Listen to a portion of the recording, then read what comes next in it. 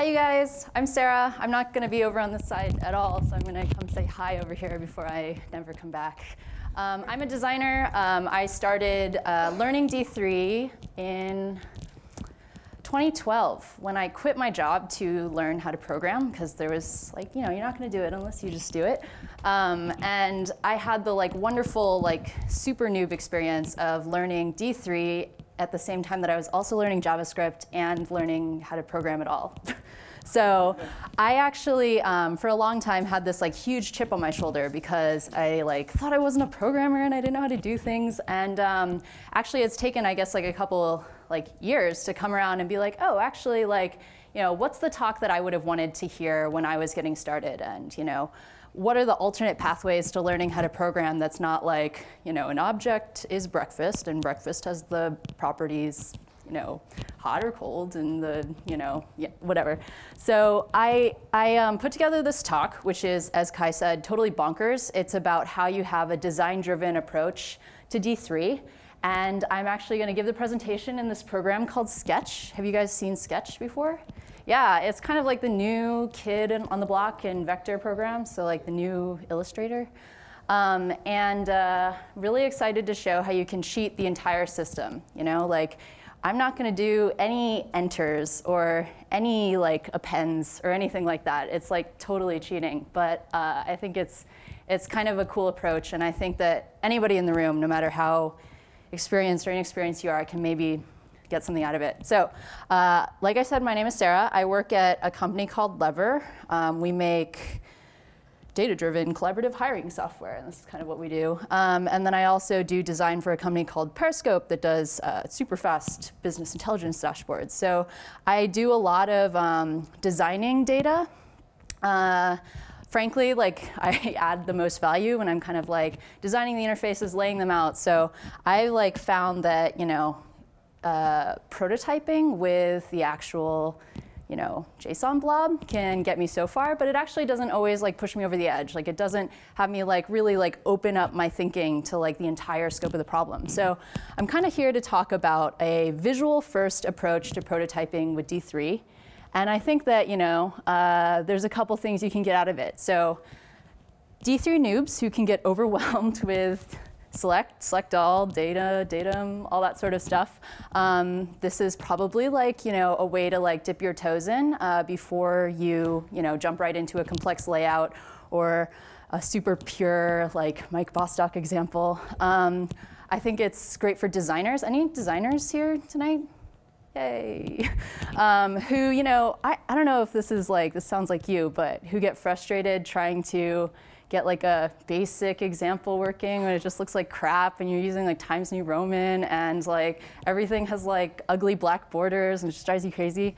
So it's a way to get something you're proud of really fast. And then also for D3 experts who, I don't mean this to come out wrong, but who can get stuck in a visual style that is convenient because it piggybacks on the tools you're using, but sometimes isn't ideal. And I think data visualization is all about getting data to a point where the person looking at it at a glance can get something immediately, right? Where there's the style is perfectly matched to the data that you have. I think that's something that people who kind of believe in the power of data visualization can really believe. So what am I kind of talking about? I'm talking about debug view, border 1 pixel solid red using super saturated RGB color space and ignoring topography, especially numbers, and making stuff like that. So that said, debug view can also be really awesome. You guys should check out debugview.tumblr.com for some great examples. But yeah, OK, so like I said, noobs can get the hang of things before dealing with data binding, scaling, tweaking things, getting everything to fit just right. And let's just not deal with axes and labels at all, because I don't know if you guys have dealt with SVG text, but I don't think that that's anything anybody wants to start off with. And then experts instead can focus on the visualization of design, legibility, getting kind of like rhythm in place so that you can actually see relationships between the data. And I think this is huge, like hierarchy, making sure that like the important things pop out first and the less important things can come as like secondary information. So what exactly am I going to do? I'm going to show, I'm going to try to show. I'm nervous. I'm going to try to do some stuff live. So we're going to develop a prototype in Sketch, purely graphical, export that file to SVG, and then use spreadsheets, oh my God, to simplify the data binding. So this is for anybody who, maybe you just want to do something really fast, or maybe you're just not ready to deal with structuring your data so that everything can magically cascade beautifully from it the way it seems to in all the Mike Bostock examples. And then basically, what is that going to be? It's a super, super simple introduction to D3's data binding and object manipulation, where we're going to copy paste the SVG into the HTML document. We're going to use d3.csv to load a CSV file, and we're not going to enter or exit at all. OK, so now I have to put this down. Where are we going to start? So I already made a mock. This is just kind of like a static, vector program. You can see that I should look at the screen to do all this stuff. All of these things are literally just elements, right? So I drew this. And Sketch, uh-oh, I'm not full screened. So Sketch, like many other programs, has this kind of layer tree that you can group things, ungroup things, and all these things have properties.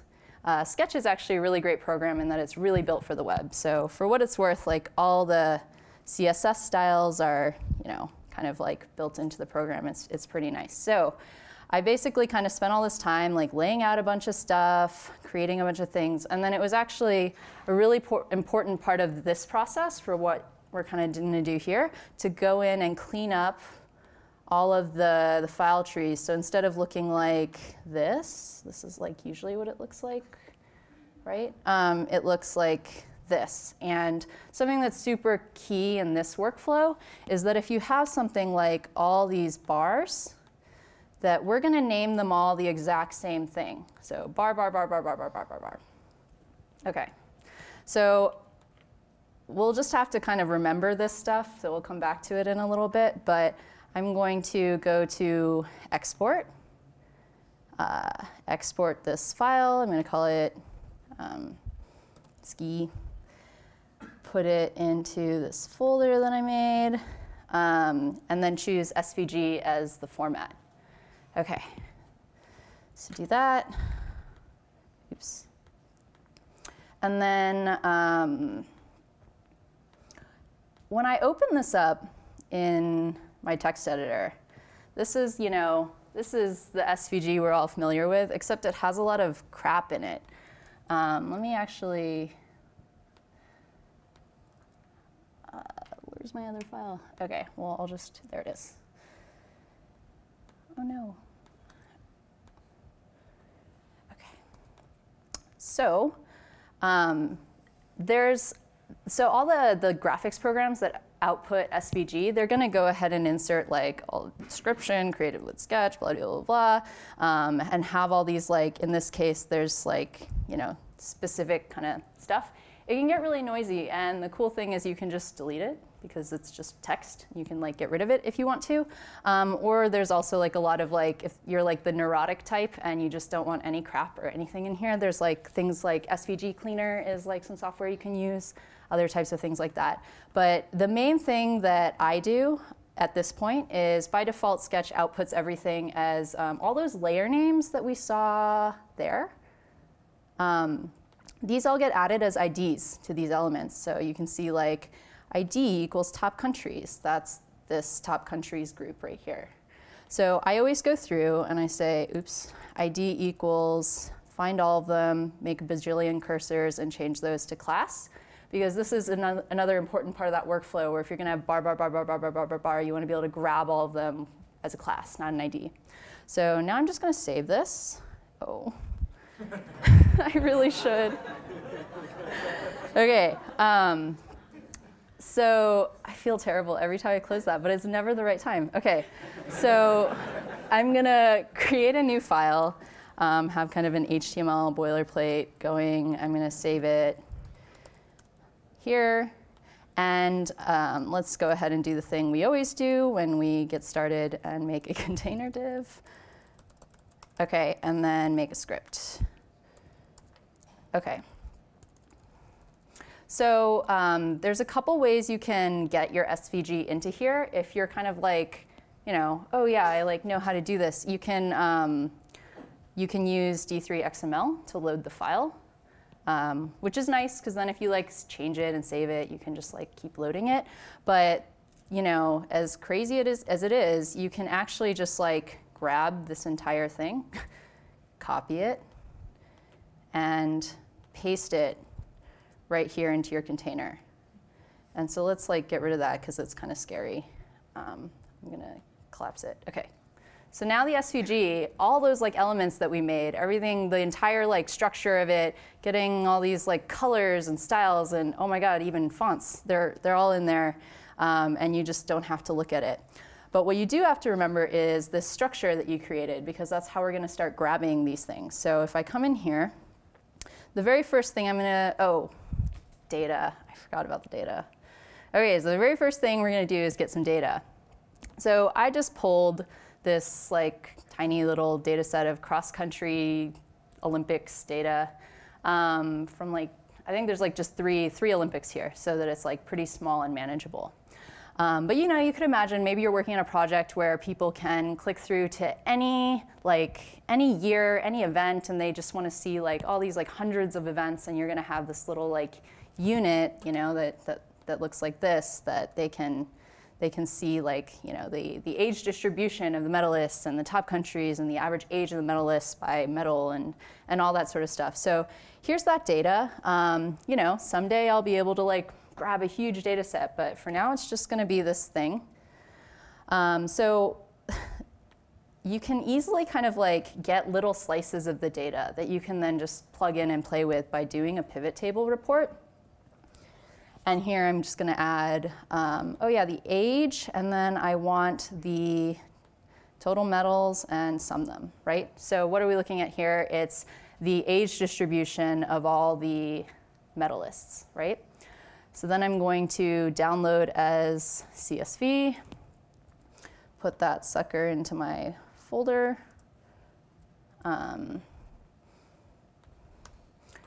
ski data. And then here in my data, I'm going to say d3.csv, very useful function, which takes function with error, and you can like log your errors and be all good about that. And then whatever you're going to want to call your data when you refer to it, actually let's call it age data. And then in here, we're going to do all the work that we need with the age data that we successfully call. So I'm not going to do the error stuff, but you guys should probably do it. Oh, I have a problem? Oh no, everything's going terribly. Did I not load the file? It has a name. Oh yeah, name. Sorry, I got super nervous when I was doing this, and I was like, is it wise to start with nothing? But I was like, that's the talk I would have wanted to see. Okay, so skidata.csv. Does this look good? Good, you guys? Almost. One more right at the bottom here. Transform it into a semicolon. Cool. Okay, so age data. So now if we're in the browser, we can see this SVG. Oh my God, all of it's there. It's crazy. And then I just logged, you know, this data that we have, and it just has the counts and the age. Actually, my thing didn't have columns, didn't it? Okay. Let me actually reopen that and clean it up a little so that we can call it something. Oh wait. Practice run-through file. Okay. So let's see, this is age and count. Okay, so now if we go and look at the data now, the D3 CSV function has parsed it out to a JSON object. It just pulled in the header from the CSV file to make it age count. So now we actually are good to go. We can get these bars to all be, we want to get their heights to reflect the count value, right, for each of those values. So we're just going to D3, well, var D3.select, and then this is again where that structure that we created in the sketch file comes into play. So we want to select age dist, right? And then I happen to have put it inside of a thing called chart. That's where all these bars are. And then we're going to do the select all to grab all the bars inside of here. Bar, okay, bar. Okay. And then all we want to do is set the attribute of height to d.count, right? Oh my God. Oh my God, oh my God. You guys, I'm falling apart here. Select all data, age data. Okay. Oh, no, she doesn't need to. I don't have to enter. Isn't that crazy? Okay. Yeah. Okay, so what just happened here? Oh my God. So after I totally forgot to bind the data and was reminded, I added it in. So we've selected all the bars, which we've already made. And in this case, it's convenient because I counted how many there needed to be and all that stuff. But anyways, we selected all the bars. And then we bound the data to this age data that we selected here. What is this grand total thing? I'm just going to delete that because it's going to be annoying. OK, so and then we're just going to set the attribute height to return d.count. And yeah, doing enters would make this more robust and would let you bind things to more data. Like doing your actual appends would let you be more robust. But if you just want to get an infographic that you've planned a lot in place, or if you just want to get started, I think this can be a really great way to just see what D3 can do from an attribute setting standpoint, or maybe just planning how you're going to get it to work before you embark on some really ambitious big thing. So here we're going to go into Chrome and see what it looks like. And so you can see it's set all these values dynamically. It's obviously needs some scaling, and then it's upside down. So, these are all 140 tall. So I'm just gonna go in here and cheat a little. So var bar height equals 140, and let's just say there's some multiplier that's 4. So return d.count times multiplier. And then you want to do bar height minus that value, right? OK. So now what does it look like?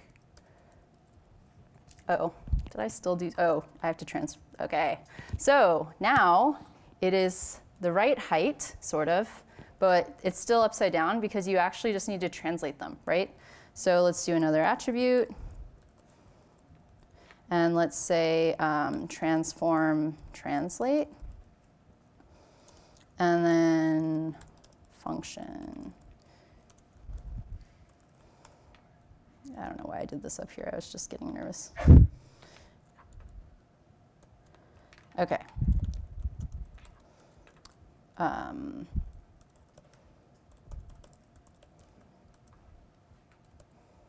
No. I think you changed it to Y instead of transform. Thank you. Sorry. That's not. Do you ever get this thing when your mock looks exactly like the final thing that you don't remember which one you're in? That's a designer problem, I guess. OK. There we go. So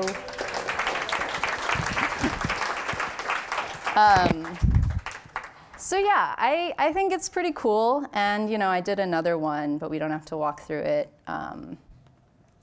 where I hooked up this chart so that it has the actual top countries and the counts, and then I had to actually work today at work and didn't do the last one. But I just think that, you know, there's a lot of promise for doing an approach where you're really thinking about the end product first and the visual like look and feel first, and like how someone who's going to come across it is going to see it and react immediately.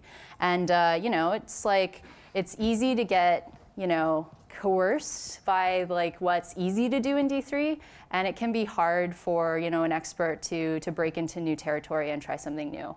So maybe for all of those of you who are, you know, seasoned D3 experts that are just party crashing the noob meetup, you can find some value in this the next time you wanna do something different.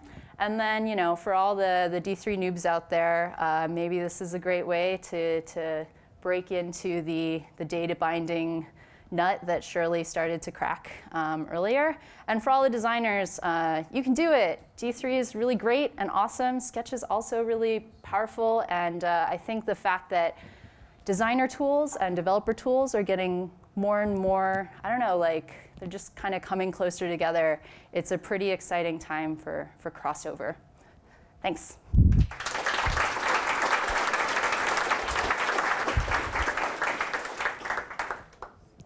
Hey.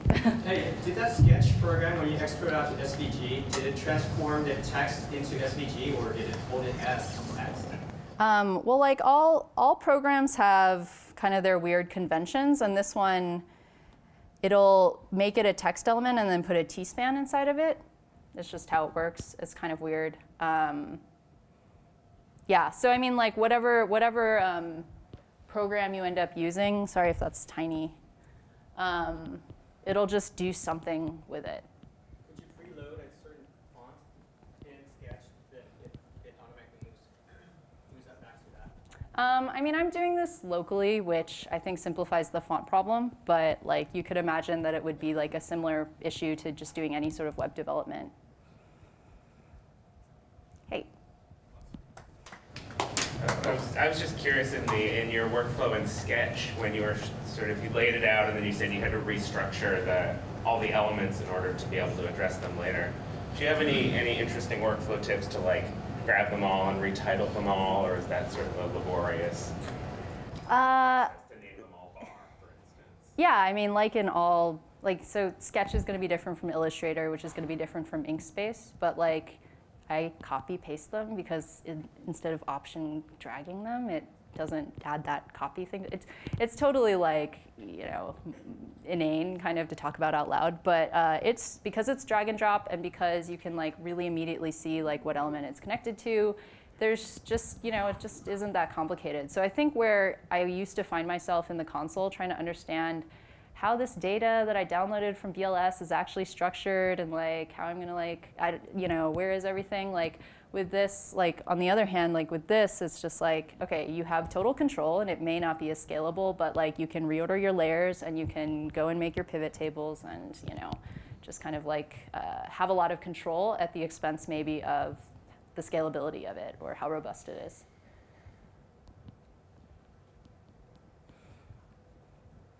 Hey, sorry, I did tell you in advance that I would forget about you guys. You use Illustrator instead of Sketch. What are the main differences that you I mean, it's like the high level, it's really the same. Like literally the difference come down to how they export SVG files. And then I also do think that like, I don't know, like Sketch I think is a little bit more just like web first. So they do like the attributes and stuff a little bit cleaner, but it's pretty moot. It's the same.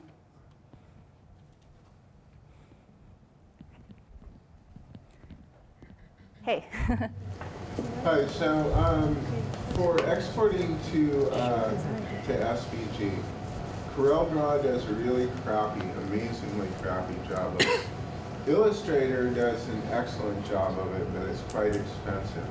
Sketch, the last time I took something that I drew up as a vector, it created a ping and wrapped it in an image tag inside the SVG. Nova. You just have to make sure that when you export, you're choosing SVG from the menu. It can be easy to overlook, but it's just at the bottom of the export flow.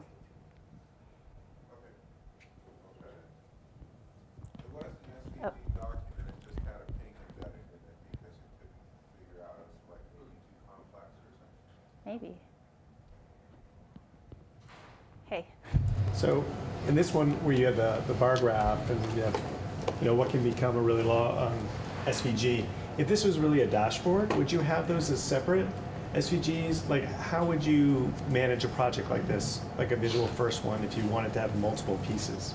I don't know that I'd recommend putting this in like a finished like product, but definitely like as you maybe like prototyping something like this, it's really, I think it has to do with how familiar you are with the graphics tool as much as it does how familiar you are with D3. Like, if it feels like it's getting out of control with all the layers and you just can't manage it, then scale back. But I think, yeah, it's definitely something to consider. Like, if you're totally new to doing graphics programs and you just have like hundreds of layers and it stresses you out, like, it's just like biting off more than you can chew in a coding project.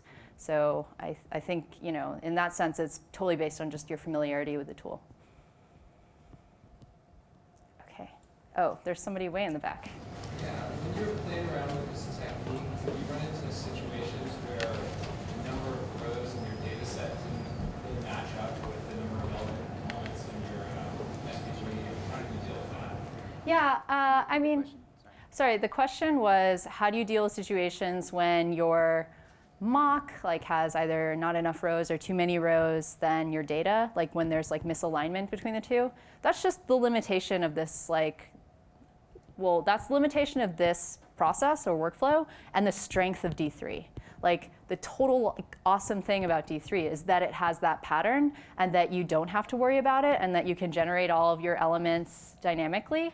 That's what makes it so powerful for data visualization and so robust. But at the same time, when you're learning or prototyping and it's just not that important to have that, it can sometimes just be intimidating or be just too much firepower for what you're trying to do.